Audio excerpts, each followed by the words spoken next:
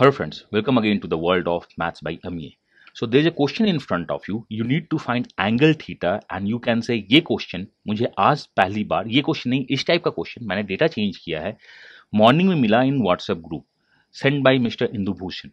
तो मैंने जब इस क्वेश्चन को देखा तो मैं क्लीन बोल्ड था, yes you can say clean bowled. I solve this question with the help of sine cosine बाकी कुछ लगा के मैंने सॉल्व किया। तो you can say I took the more than 2 minute से ज़्यादा, बट एक्चुअली ये 30 सेकेंड का क्वेश्चन है तो आप बोल सकते हो मैं क्लीन बोल्ड हो गया।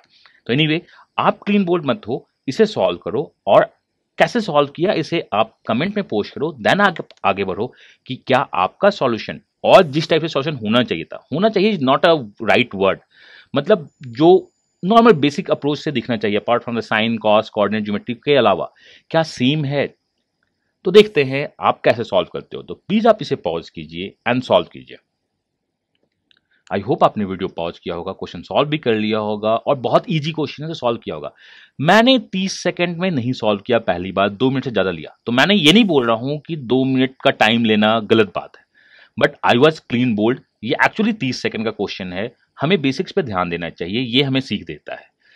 तो हो सकता है मैं थका हुआ हूं या अपने आप को मैं मैथ्स में और ज्योमेट्री में बहुत अच्छा मानता हूं, तो ओवर कॉन्फिडेंस मुझको इसे 2 मिनट तक लेके चला गया था। तो क्या ये 2 मिनट का क्वेश्चन है साइन कोसाइन लगा के सॉल्व करना है? बोल नहीं, ये 2 मिनट का क्वेश्चन नहीं है। ये सिंपल ये क्वेश्चन जो क्रिएट किया गया है स्पेशल क्वेश्चन है, ये क्वेश्चन है सीवीएन का। और मैं आपसे चाहता हूं कि आप इस क्वेश्चन को इस टाइप के क्वेश्चंस में दिमाग लगाया कीजिए। जब भी अगर आपके पास डायगोनल का एंगल दिया हो तो पहला आप सोचा कीजिए हो सकता है सीवीएन का क्वेश्चन हो, और एंगल दिया हुआ है तो हो सकता है एंगल बाइसेक्टर का क्वेश्चन हो।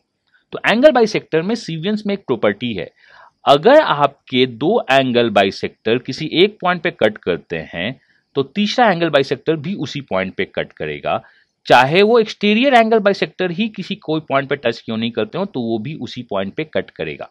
तो ये एंगल बाइसेक्टर का प्रॉपर्टी है कि 2 एंगल बाइसेक्टर अगर किसी एक पॉइंट पे कट करते हैं तो तीसरा एंगल बाइसेक्टर भी उसी पॉइंट पे कट करेगा।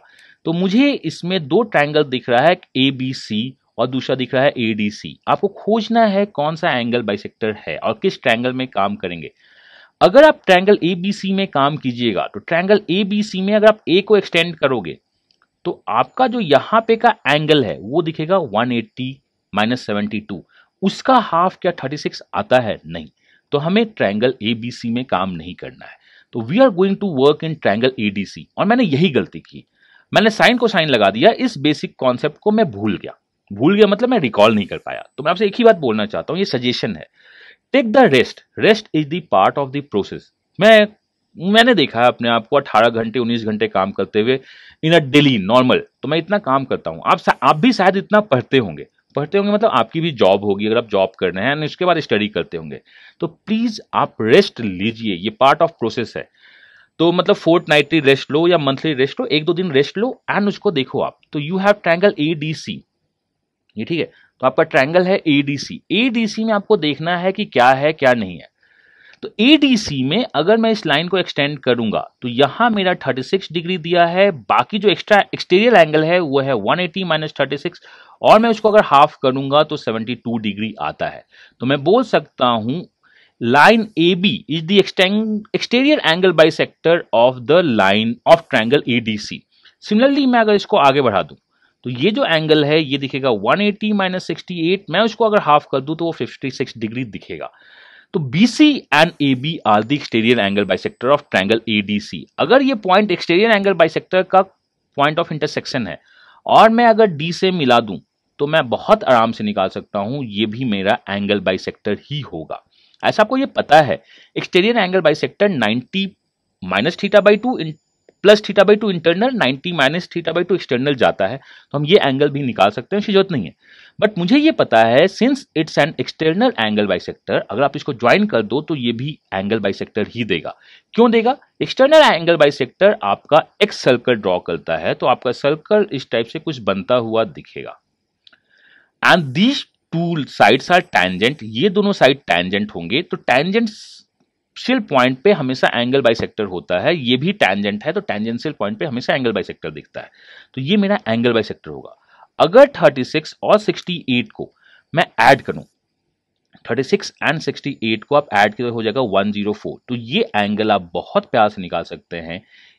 आपका जो एंगल होगा ये होगा 76 डिग्री, बिकॉज 180 बनाना है। 76 को अगर आप 2 से डिवाइड कर दो तो ये आपका 38 डिग्री होगा, ये आपका 38 डिग्री होगा। यहाँ 36 है, यहाँ 38 है, तो हम ये एंगल निकाल सकते हैं हमारा कितना होगा। ये एंगल होगा 180 minus 38 minus 36। So this one is nothing but 106 degree. And अगर ये 106 डिग्री हुआ तो ये भी आपका 106 डिग्री होगा और यही आंसर है। सो एंगल बाइसेक्टर चाहे इंटीरियर हो एक्सटीरियर हमेशा एक ही कॉमन पॉइंट से गुजरते हैं। So this one is the answer of this question 106 degree. I hope ये आपके लिए सही होगा। तो एक ही सजेशन है, एक तो आप अपने आप को रेस्ट दीजिए जो कि पार्ट ऑफ द प्रोसेस है। दूसरा, बेसिक पे सोचना स्टार्ट कीजिए। ऐसा नहीं है कि ऑलवेज वी थिंक साइन को साइन, बट हाँ अगर पहली बार में जो समझ में आती है उससे आप आगे बढ़ जाया कीजिए, बट बेसिक्स पे भी काम करना बहुत जरूरत है क्वेश्चन को सॉल्व करने के लिए। तो I hope this one is okay with you. God bless you, happy learning and stay tuned with us. Bye bye.